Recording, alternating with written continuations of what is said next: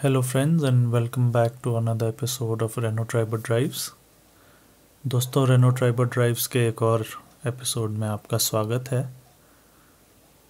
In today's journey we'll be covering from Bali Chowki on the Banjar Jibhi road till Bajora, which is near Kullu, actually till Bhuntar, where the Kullu Manali airport is, as was seen in the screenshot in the beginning of the video. It's about an hour's drive and the speed of the video, as you can see on top, is 2x।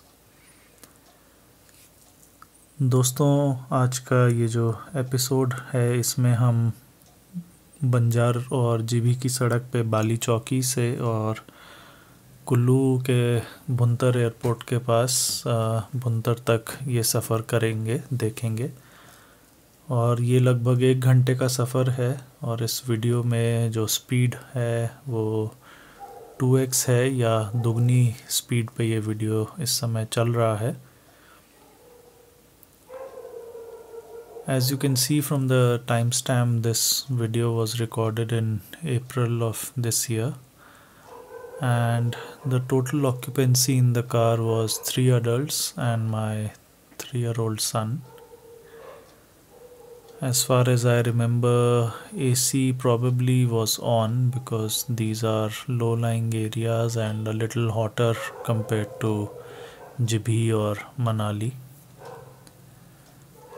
जैसा आप time stamp में देख सकते हैं, ये video अप्रैल के महीने में बनाया गया था और इस समय गाड़ी में हम 3 बड़े और एक 3 साल का मेरा बेटा थे।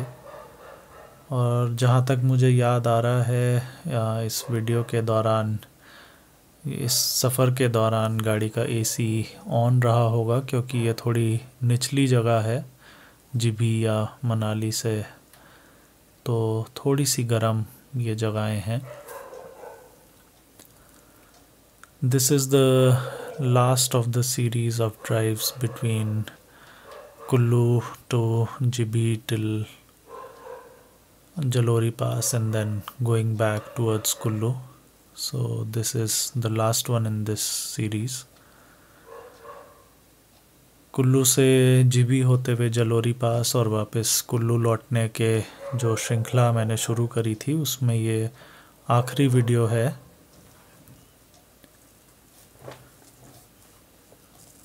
The overall mileage which I got on the trip, if I remember correctly, was over 14 kilometers per liter, and that has always been the average mileage which I get in and around Kullu Manali in my regular drives।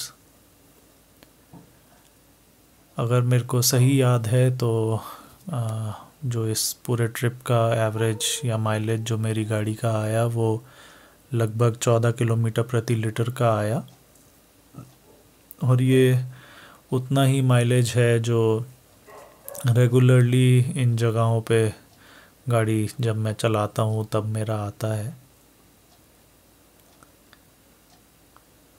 When I was coming towards Jibhi, if you'll see in one of those previous videos in this series, in this playlist, you'll notice I mentioned that my engine guard had taken a beating while overtaking a truck, and so the whole car was having this juddery sound, a very different kind of vibration, and we were not very comfortable driving the car around।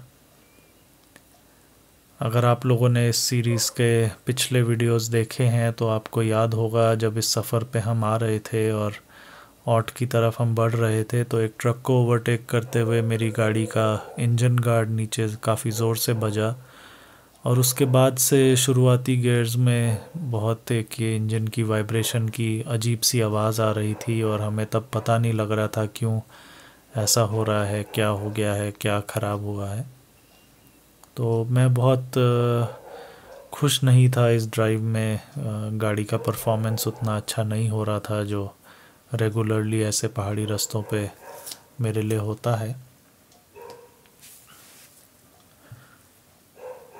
As is the case with all my newer videos, I've mentioned some important bifurcations on the road with screenshots and markings.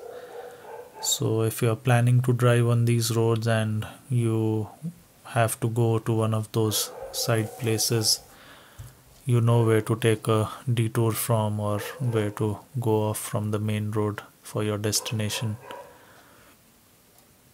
जैसा कि मेरे नए videos में आपने ध्यान दिया होगा, जहाँ जहाँ सड़क से कोई ज़रूरी बाइफरकेशन होते हैं मैं वीडियो पॉज करके वहाँ पे उनको मार्क कर देता हूँ, ताकि अगर आप लोग इस रास्ते पे आएँ और अगर आपको इस रास्ते के अलावा कोई साइड की जगह जाना है तो आपको देख के पता लग सके कि आपने कौन सी जगह से टर्न लेना है और आपको ज़्यादा दिक्कत ना हो.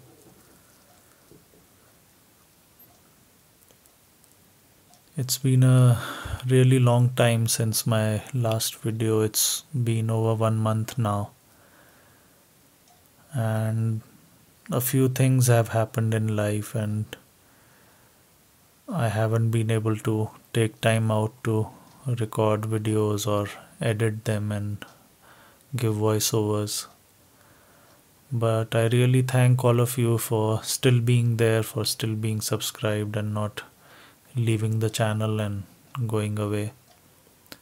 I would try my best to bring you more content in the days to come. Probably next might be the trip to Kaza, which we took in our undertook in our car in end of June.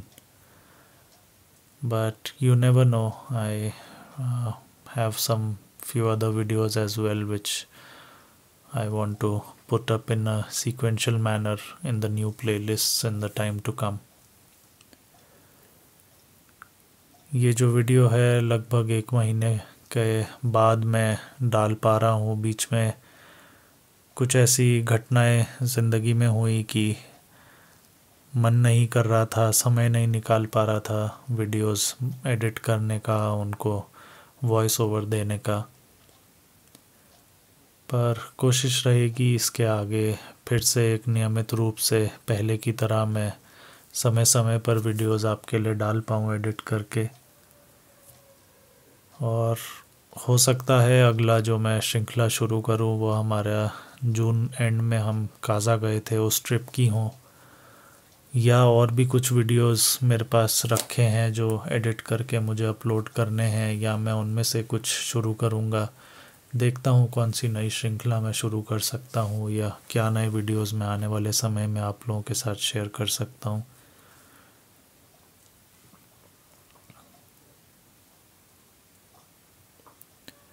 आप में से बहुत से लोग हैं जो channel पे subscribe हुए और चले गए, लेकिन जो लोग इस बड़े एक गैप के बावजूद भी साथ में रहे, सब्सक्राइब्ड रहे, उनका मैं बहुत धन्यवादी हूँ कि आप लोगों ने चैनल से आप चले नहीं गए, आप लोगों ने हार नहीं मानी. और ये एक बड़ा प्रोत्साहन है एक कंटेंट क्रिएटर होने के नाते मेरे लिए. कि ये बड़े प्रोत्साहन की बात है कि जब मैं कोई वीडियोस नहीं भी डाल रहा था तो भी लोग और चैनल में जुड़े, सब्सक्राइब हुए, और जो पुराने थे वो भी इंतज़ार में रहे कि अगला वीडियो आएगा. तो मैं आप लोगों का सच में तहे दिल से बहुत आभारी हूँ. I'm really thankful to all of you who were with me in this time, in this gap. I saw a few people subscribing to the channel and then probably leaving and going back. But it's because of people, because of subscribers like you who stay on with the channel, who encourage us as content creators to get back to video editing and bring content for you. I'm really thankful to all of you for being there, for encouraging me to come back. पिछले video में मैंने आप लोगों से सलाह मांगी थी कि क्या मैं ऐसा बेहतर कर सकता हूँ जो मेरे वीडियोस और ज़्यादा से ज़्यादा लोगों तक पहुँच सकें, ज़्यादा लोग इनको देखने में आगे इंटरेस्टेड हों। और एक मेरे पास कमेंट आया था कि गाड़ी की असली आवाज़ को आप वीडियो में डाला करें। वैसे तो मैंने उन्हें लिखित जवाब दे दिया है, लेकिन मैं एक बार फिर आप लोगों को बताना चाहूँगा।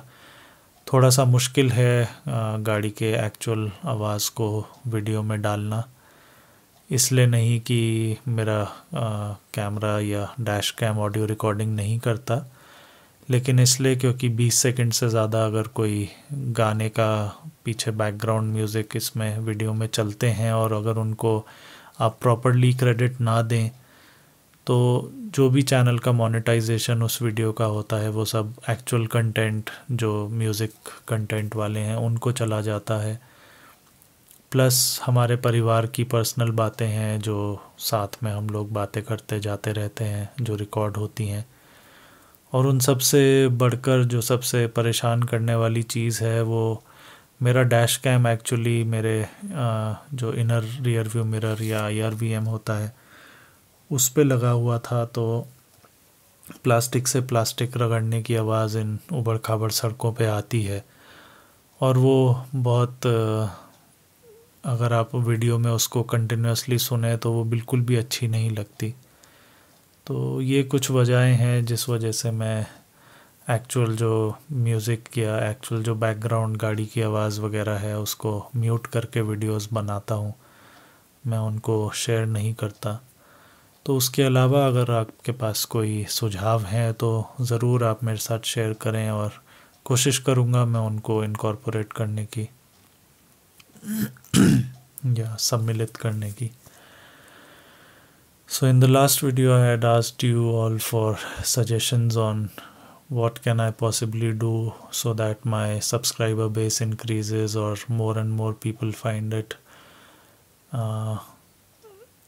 easy or good enough to subscribe to my channel and be regular for my content. I didn't get many suggestions frankly, but I got one which to whom I have written a response and already sent, but I would like to share that with you all listeners today through this video because it's the next in the series. And that question or that suggestion was to incorporate the actual voice of the vehicle in the videos. And I was very clear in responding to that subscriber or viewer as to why I cannot do that. The first thing is that my dash cam in which I used to record all these videos was directly mounted on my inner rear view mirror or IRVM, and because of that there was a lot of clicking noise which could be heard because of two plastic pieces rubbing on each other on all the road undulations. So it wasn't really a good audio experience if you want to see the video and you hear all that click click click click of plastic rubbing on plastic. So one reason was that. The second was mostly when we are out on a drive we are discussing something or the other in the family or some of our personal conversations, and I don't want to share them with the public. I'm really sorry, but I can't do that. And last of all, we mostly have music playing in our vehicle all the time when we are on a drive. And if a YouTube video has audio track in the background, and if it's for over 20 seconds and you don't give credit to the original music creator who put it up on YouTube, or you haven't given a credit properly, the whole monetization that you get from the video goes to the original music creator rather than coming to you. And I've lost money from a few of my videos earlier because the way I gave credit wasn't what YouTube considers as giving credit to the original content creator. So I don't want to repeat that again, and that's why I don't have any background music playing in my videos, or I don't have any conversations that you can hear, or even the plastic rattle which is there. So I prefer to have my videos without the original audio which was recorded on the dash cam, and I'm more happy with giving voiceovers instead.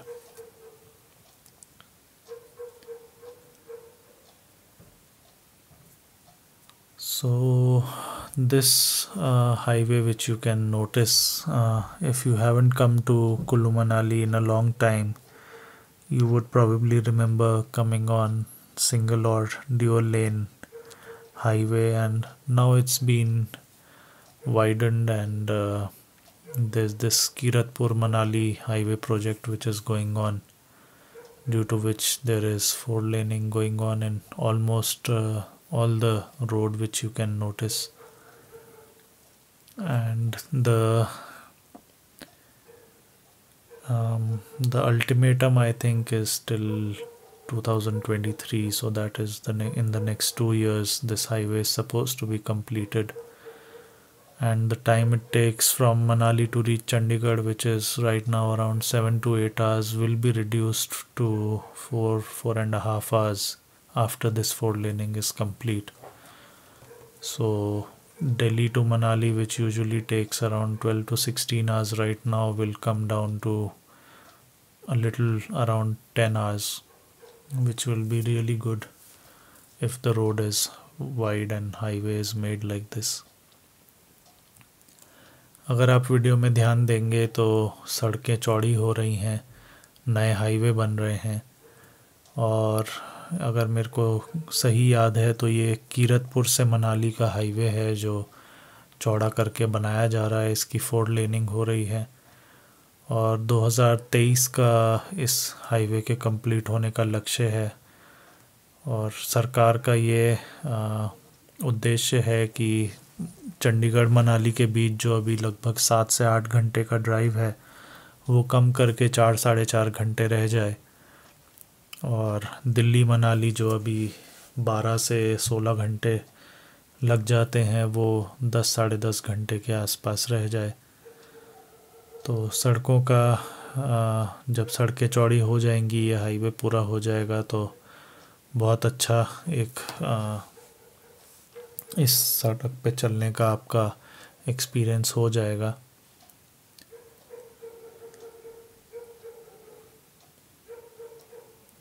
The new highway will not pass through Kullu, but rather it passes through the opposite side of the Beas River, and from this is an upcoming Takoli toll plaza, and from Bajora or Bhuntar itself, where the airport is, the road will cross over to the other side of the Beas River and go via Gadsa and bypass the whole of Kullu and Bajora, and then go and meet on the already complete Kullu Manali highway. तो ये जो सड़क है, ये जब highway पूरा हो जाएगा तो ये कुल्लू शहर में से होकर के नहीं गुजरेगा। जो हाईवे है ये भुंतर के बाद एयरपोर्ट के पास से ही नदी के ब्यास नदी के दूसरी तरफ चला जाएगा, और गड़सा होते हुए ये कुल्लू बाईपास जो कि नदी के दूसरी तरफ बन गया है, ऑलमोस्ट पूरा हो चुका है, उस पे जुड़ेगा, और फिर कुल्लू के बाद आगे एक पुल से वापस ये कुल्लू मनाली हाईवे पे लौटेगा, जो कि ऑलरेडी पूरा हो गया है। पीछे आपने देखा एक आने वाले समय में टकोली के नाम से जगह पे टकोली टोल प्लाज़ा बन रहा था। ऑलरेडी अभी कुल्लू के और मनाली के बीच में रायसन पे, या एक्चुअल बोले तो डोलू नाला पे टोल प्लाज़ा बन के सक्रिय हो चुका है, और ये इस हाईवे पे अगला टोल प्लाज़ा होगा जो टकोली में बनेगा। So once the Kullu Manali highway is already completed, and There's already a toll plaza at Dolu Nala near Raisen, which is currently active. And this Takoli toll plaza will be on the other side of Kullu, and there might be more after the completion of this highway.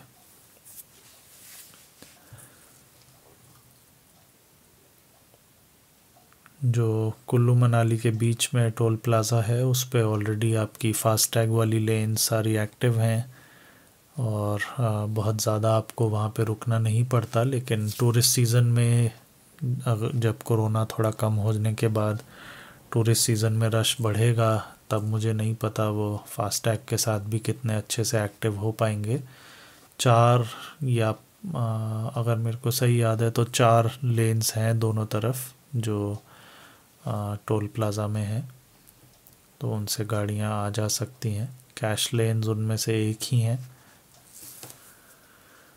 और ऐसे ही ये Takoli toll plaza को देख के भी लगता है कि इसमें बहुत ज़्यादा लेन्स नहीं होंगी, शायद 4 या 5 लेन्स इसमें भी दोनों तरफ आने और जाने वालों के लिए होंगी। So the already active toll plaza between Kullu and Manali, which is at Dolu Nala or Raisen, has, if I'm not mistaken, 4 lanes for coming towards Manali and going towards Kullu, and all of them are FASTag enabled lanes, and only 1 lane on each side is for cash paying people to pass through. I'm not sure what was the situation when tourist season was at its peak and Corona was not so prevalent in the last few months, but I'm sure that the waiting times would not be too much. That on the right a few seconds ago was the highway which will continue on towards Gadsa and then bypass Kullu and join back the Kullu Manali highway. This all will remain probably a state highway after the bypass, after the national highway is completed. पीछे अभी जो आपने एक screen grab देखा उसमें जो गड़सा होते हुए जो ये हाईवे निकल जाएगा वो उसका रास्ता था, और ये शायद तब एक स्टेट हाईवे रह जाए जो भुंतर होते हुए, बजौरा होते हुए, कुल्लू होते हुए आपको कुल्लू मनाली आगे के लिए ले जाएगा। Bhuntar is where the Kullu Manali airport is, and it's around 40 odd kilometers from Manali. Surprisingly, the flights are really very expensive, and it's one of the riskiest airports in India for planes to land. Bhuntar वो जगह है जहाँ कुल्लू मनाली का airport है, और ये मनाली से लगभग 40 किलोमीटर नीचे है। भारत के जो सबसे ख़तरनाक एयरपोर्ट्स हैं उनमें से एक कुल्लू मनाली एयरपोर्ट या भुंतर एयरपोर्ट भी है, और बहुत कम प्लेन्स हैं जो यहाँ पे लैंड हो पाते हैं। I hope you guys enjoyed this video, and I would request you to kindly subscribe to the channel, share this video with others who might be traveling towards Kullu or going towards Jalori Pass or Jibhi or Teerthan Valley in the days to come. This whole playlist is for people who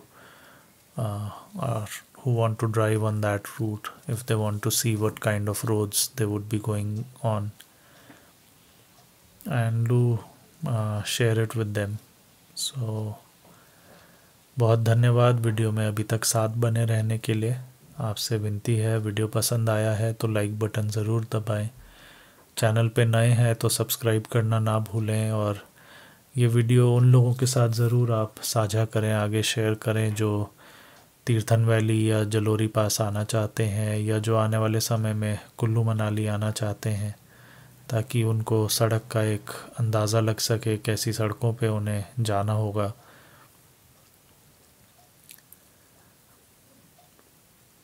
That on the right is the Kullu Manali airport entrance. ये दाईं तरफ कुल्लू मनाली के airport का entrance है।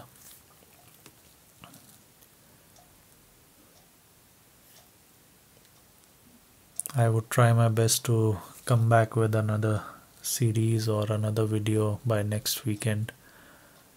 God bless you. Praise the Lord. See you soon. कोशिश रहेगी बहुत जल्द आपके समक्ष एक और वीडियो, एक और प्लेलिस्ट लेके आने की। परमेश्वर आपको आशीष दे, सबको जय मसीह की। और बहुत जल्द उम्मीद करता हूँ आपसे एक और नए वीडियो के साथ मैं मिल पाऊँगा। बहुत धन्यवाद और परमेश्वर आप सबको आशीष दे।